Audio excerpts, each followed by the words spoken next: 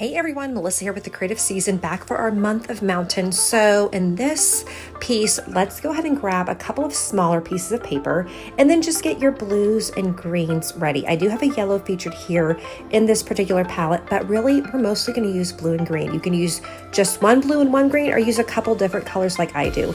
We're going to be doing really nice rhythmic motions, creating different skies and clouds. So make sure you have a jar of clean water.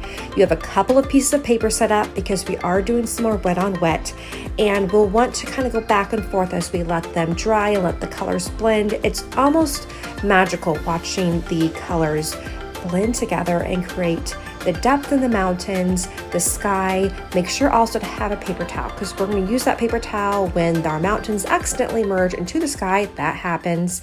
And also to create some really neat cloud formation. So I hope you enjoy this painting, and it is just fun, a wonderful way to paint some landscapes without a lot of pressure. It's a little bit on the abstract side, and really we're just going to have a lot of fun and create lovely, lovely art.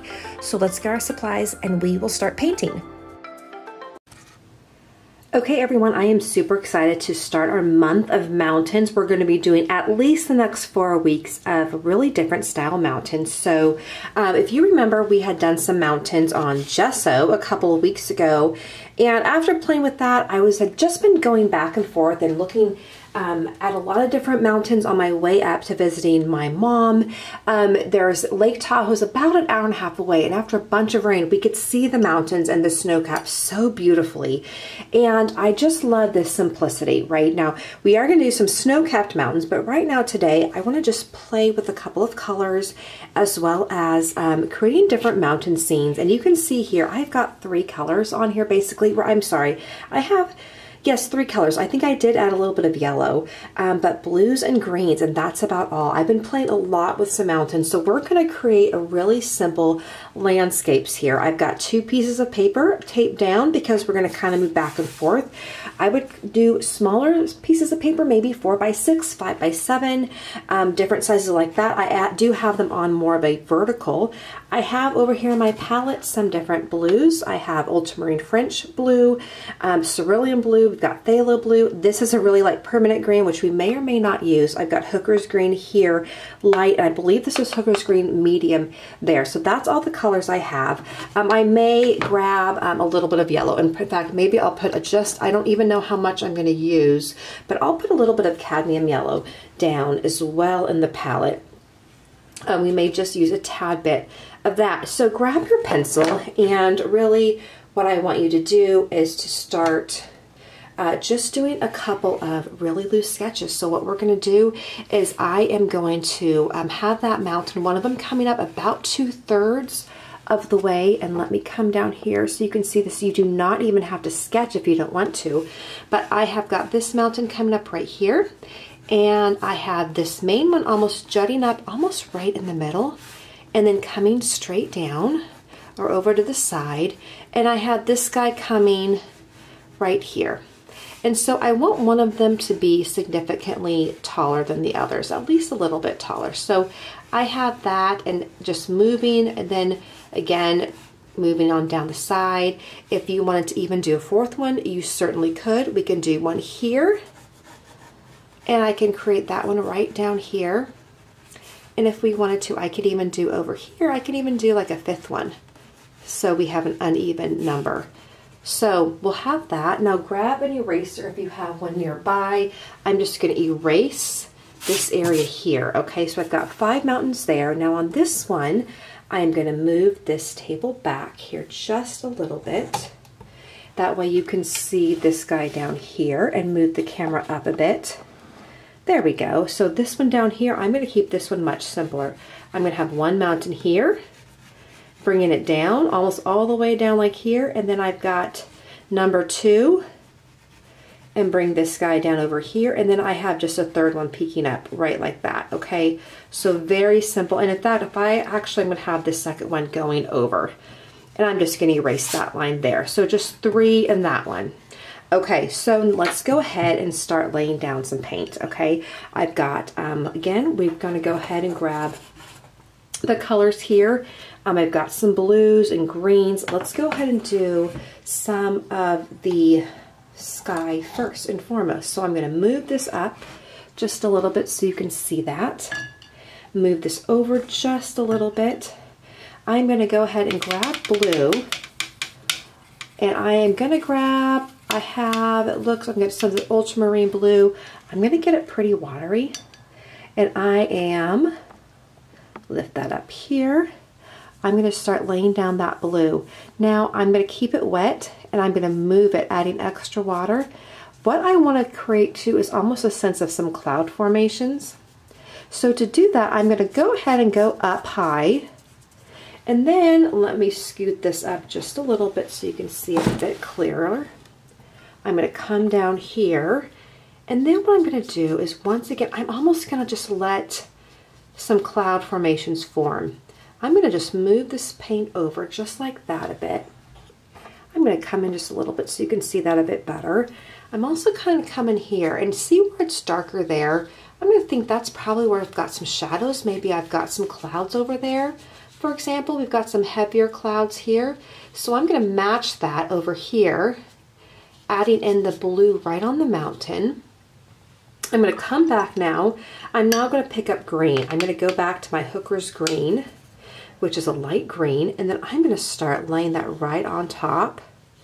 Now you're going to notice too, I'm going to try to do my best to leave some, I want to create a delineation, right, a separation of these mountains so they don't look like they're just running into each other. So to do that, I'm going to start out by leaving a bit of a white line right in there. So we have this one right here. I'm going to come over here now, keeping an eye too of where I put my blue down.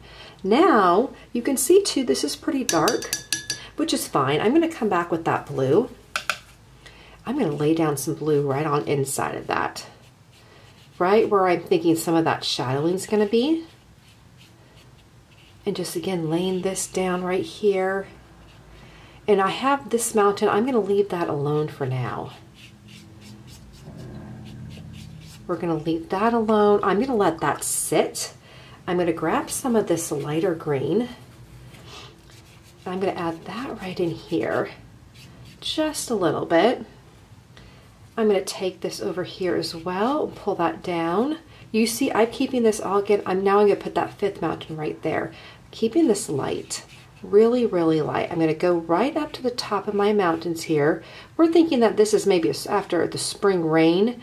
We don't have any snow on these particular hills or mountains, but this is looking really, really nice. You'll also notice too, you can tell that it's a mountain. It's not what I would call abstract, but it's just very, very loose, right? I'm going to take a little bit of that blue. I'm going to put it up against the horizon. Again, I'm only using really one color blue, and that's that French ultramarine blue. Laying that here, and then even in this one, that's the closest to me. I'm going to just let that blue just move around there. Now you'll notice I'm getting a little bit in my sky. I definitely want to avoid that. So I'm going to come up here. I'm just going to press down and lift up, and we may have just created a cloud, right? All right, we're going to leave that one, and now I'm going to move down to this one, and you can see too, here we are, we're not even 8 minutes in, and we're going to move through these fairly fast. Now let's do something a little bit different with this one. We're still going to go back with the blue, and I'm going to grab this cerulean blue this time. Cerulean, I like to call it a sky blue. It's very, very light. I'm going to come up here. And on this one, I am going to keep this very, very wet and just put in blue everywhere.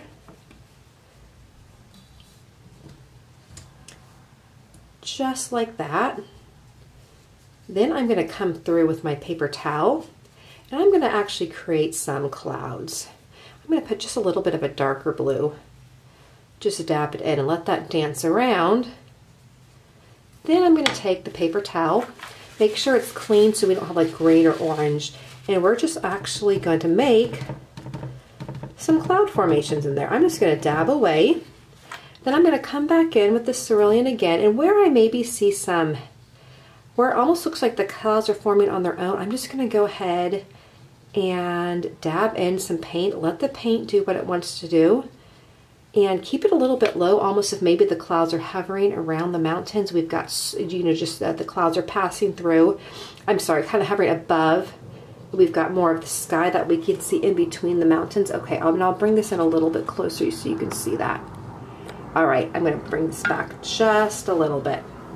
All right, now we're going to go ahead and I am going to add that green. So once again, let's go ahead and start adding that green right over here. Be careful to come up not too close to your sky, right?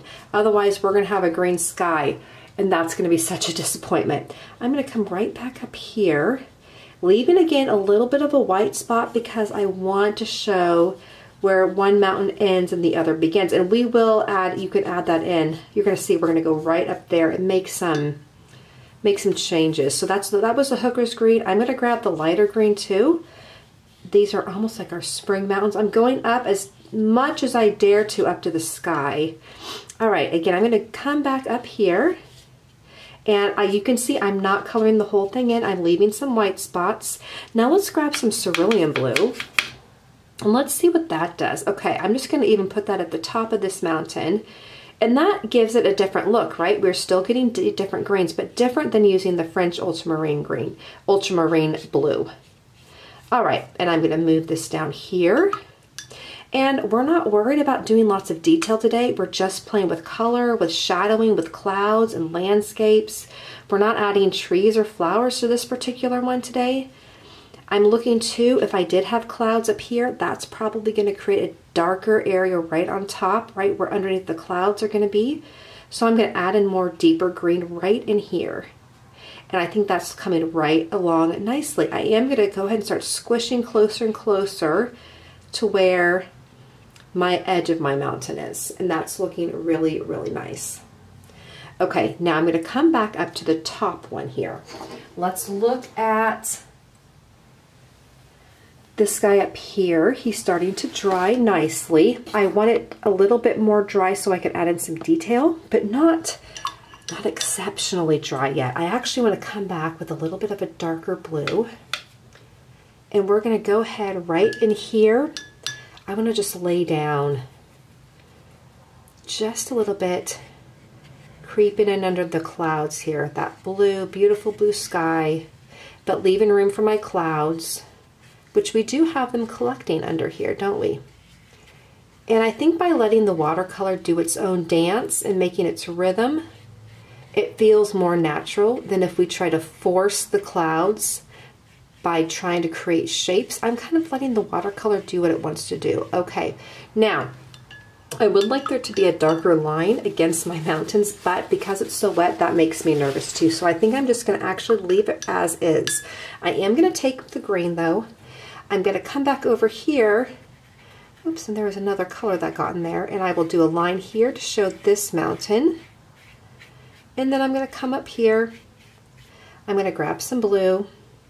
I'm going to go ahead and just put a little bit of blue in here where that mountain top is, that ridge, all the way to the other side. And then on this guy, this really dark one, we'll do a nice dark blue right here, and then I'm going to come back, grab some more green, and I'm going to just let that settle there. That looks really nice. I'm going to come back with this darker green right on top. We haven't even used the yellow, and I think I'm not going to use yellow with this one. I am going to go ahead, and with this green, I'm just going to drop it in here.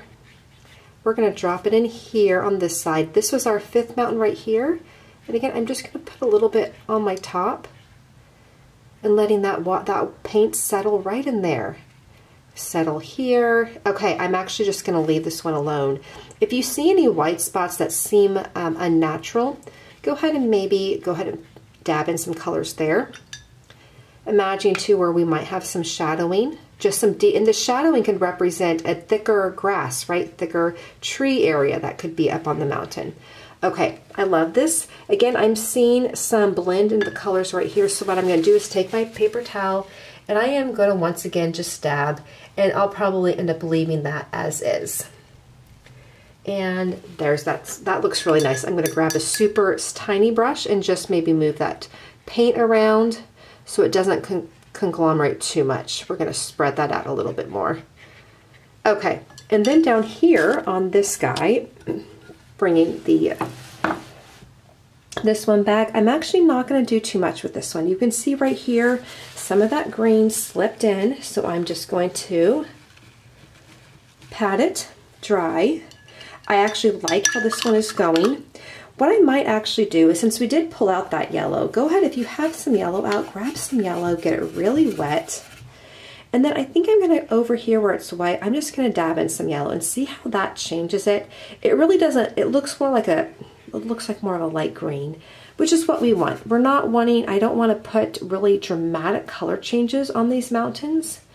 I really was just wanting to create that beautiful sense of movement and flow, and using just a couple of colors to create land and sky, which is really what we've done here, and I love it. I absolutely love this. So I hope you're enjoying this. Is our first session of mountains, and that we're doing a month of mountains, just learning to appreciate too the beauty and the brilliance of moving back from something, and seeing it clearly. When we back up, you're not seeing all the detail, but you're seeing the big shapes. We're seeing the big picture. So I love this. If you want to play a little bit more, but then go ahead and just let it dry, and it will definitely dry a little bit different than what we thought it would too, as watercolor does. And I am just thinking that this is a lot of fun. It's beautiful, simple landscapes, and you know, what a wonderful way to just celebrate the changing of seasons too, as we go from a cold winter into the warmth of spring.